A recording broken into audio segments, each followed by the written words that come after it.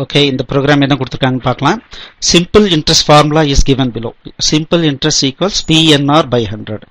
Here P refers to the principal amount, N refers to the number of years, and R refers to the rate of interest. So இதனுடைய மூணு value கொடுத்துறாங்க. நம்ம simple interest calculate பண்ணோம். You will be given input of PNR and expected outcome. So இந்த நாலு input நமக்கு கொடுத்திருக்காங்க.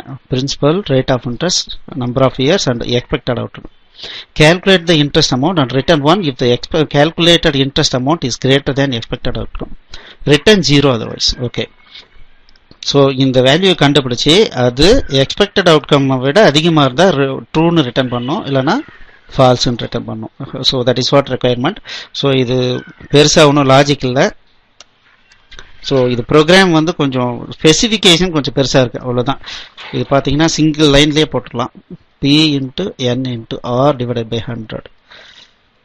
So இந்த வேல்யூ கண்டுபிடிச்சு இது greater than expected outcome அப்படின்னு இருந்ததுன்னா true னு ரிட்டர்ன் பண்ணு. That is nothing but 1. அப்படி இல்லைன்னா false னு ரிட்டர்ன் பண்ணு. இந்த ரிலேஷனல் ஆபரேஷனே 1 or 0 தான் ரிட்டர்ன் பண்ணும். So நம்ம எதை பத்தியும் கவலைப்பட தேவையில்லை. So it works fine. Thank you.